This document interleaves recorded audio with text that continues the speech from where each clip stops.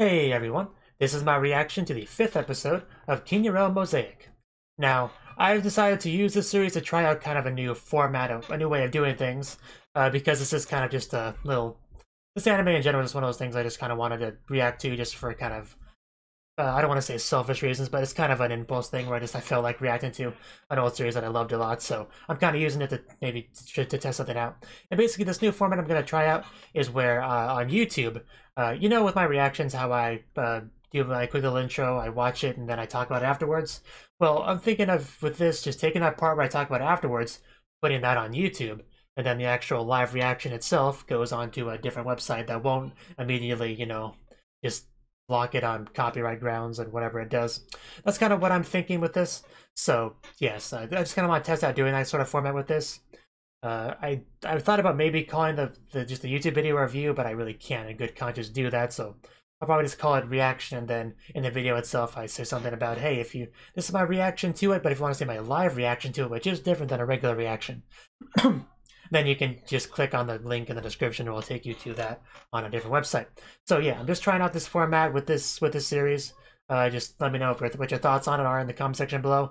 I know there are pros and cons, but I do think there's mostly pros to it, like being able to pause the video that I'm watching and rewind it if I miss something and stuff like that. The only real downside is that it's for the people that want to tightly control, you know, my audio versus what I'm reacting to is audio and stuff like that. That will no longer be an option, real option. That's the only real downside, but I think it's probably better for majority of people, more convenient for pretty much everyone involved. It's just that, you know, reactions are very much a gray area as far as copyright goes, and the law hasn't quite caught up with that. But anyway, as far as, let's get into the actual, you know, talking about the show now. So this episode, it was basically a big sister of the episode. We got some stuff with Aya, with, well, Shinobu and Yoko, really.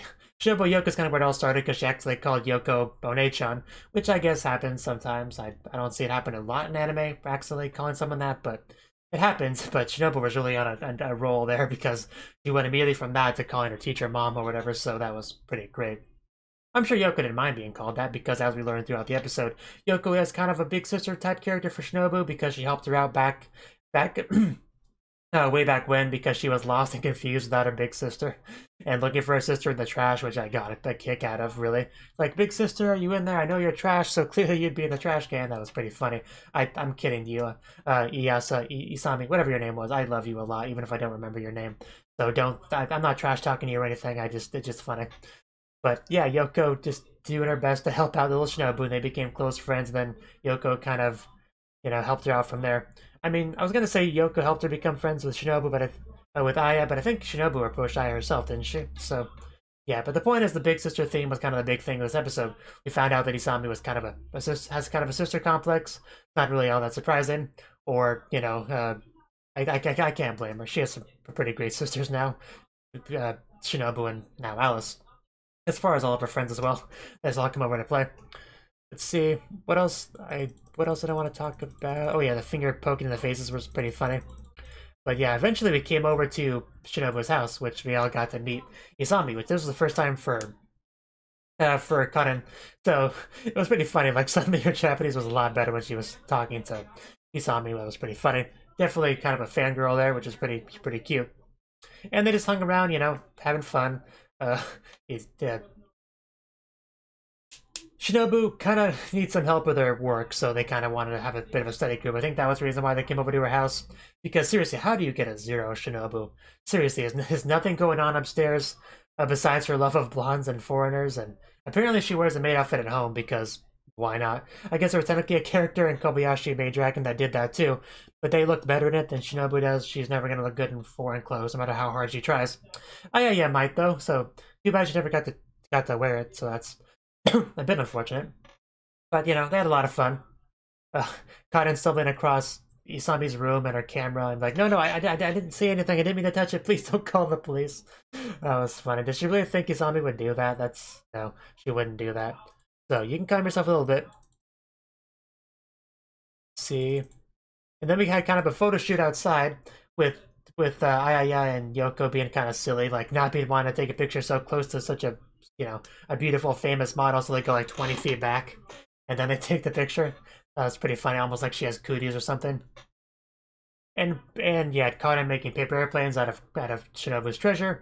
You have one of the really funny scenes was when Conan was walking through the hallway carrying some heavy stuff, and Yoko's like, "Hey, you want some help? I'm a big, strong girl, the tomboy of the group. I can help you out. So you want me to do that? Oh, sure, that'll be great." So, and somehow that meant that Yoko was carrying Conan herself, in addition to what she was carrying. That was probably the funniest moment of the entire episode. That really got me. I did not see that coming at all. That was really funny. Yeah, nothing more to say on it beyond that. What else did we get? Oh yeah, I talked about some sister stuff, but what I haven't got into yet was Yoko and Isami's relationship. Yoko actually wants a big sister figure in her life because she's mostly his younger siblings, and Isami was more than welcome to be that for her, so we had some really cute scenes between them, kind of see when she started to call her Isane, and just really good relationship there blossoming with the head patting and everything. It was really nice to watch. And then you have the teacher accidentally referring to her older brothers as Oni-chan, which is also really cute. How she looked all embarrassed and turned around like, "No, I'm going to be professional now. Everyone be quiet. Okay, I'm a teacher. I must be professional." That's pretty good too. I do think that's really about it though. Oh, the pie chart. No, I gotta talk about the pie chart. The pie chart was funny. Shinobu, Yoko's pie chart was basically just Tsukume. She's a Tsukume character. She's a straight man. She just, that's what she does. And that is kind of her role in the show, I guess, but she's also the waifu of Ayaya, so she kind of is, that's a big role for her as well as just being the big sister of the group, really, if you don't count Isami, because she's not in the same class, so she can't be class big sister. That's kind of for Yoko. And I liked how happy she was when Conan, after doing a lot of research, decided she wasn't just 100% Tsukume. She was actually 50% kindness, Yasashi, and 50% Tsukume. Retort girl, whatever they called it.